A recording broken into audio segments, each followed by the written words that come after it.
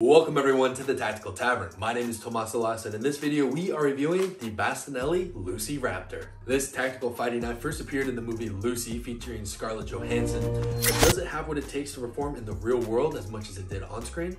We're going to answer that question and see if it earns itself the Tactical Tavern seal of approval. By the end of this review, you will have the necessary information to decide if it is worth adding to your everyday carry gear or tactical loadout. With that said, let's cut into it.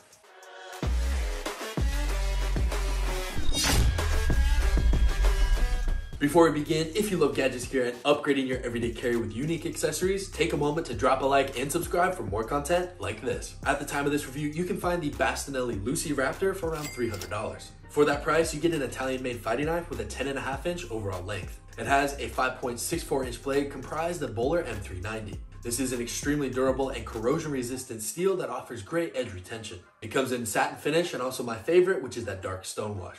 The handle is constructed of textured G10 and also has a striking pommel on the end. With the Kydex sheath, this total package weighs in at just 6.2 ounces. I personally love these slicing capabilities that this Raptor has because of that super thin cross section. Paired with great edge geometry, it'll melt through a variety of different materials.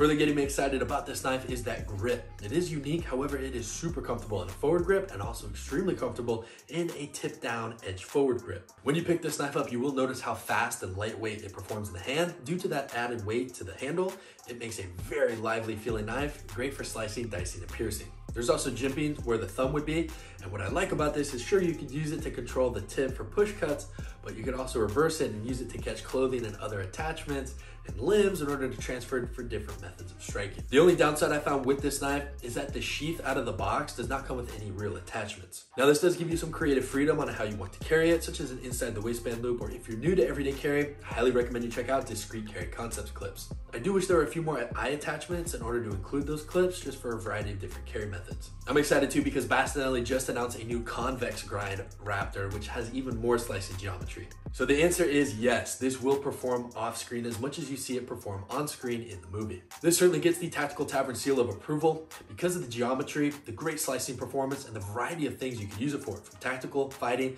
to even hiking. I would say this could be a possible outdoors knife. If you had nothing else on you, it could certainly do the trick. If you're a fan of Bastinelli Knives, let me know your favorite model in the comment section down below, as well as what other gear you'd love to see reviewed. If you enjoyed the video or you found value from it, please make sure to drop a like, share, and subscribe because it helps support the channel. While you're there, turn on post notifications so you are the first to know of new videos coming every Tuesday and Thursday. Also, take a moment to follow us on Instagram at Tactical Tavern to get a behind-the-scenes look at new gear, the testing process, and some fun videos you won't find here. With that being said, my name is Tomas Alas. Thank you for watching. I'll see you in the next video. And remember, be prepared, be practical, stay tactical.